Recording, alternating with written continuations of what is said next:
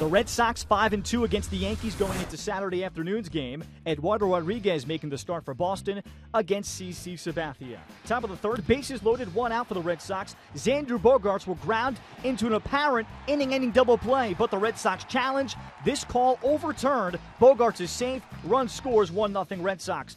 Top of the fourth, we're now tied up at 1. First and second, 2 outs. Sandy Leone, what a revelation he has been. Singles to left. Bradley Jr. scores his 2-1 Red Sox. Bottom of the fourth, first and second, 1 out. Mark Teixeira grounds out into an inning-ending double play as Rodriguez keeps the score 2-1. Bottom of the fifth, big moment. First and third, 2 outs. Rodriguez gets Jacoby Ellsbury to pop out to end another threat.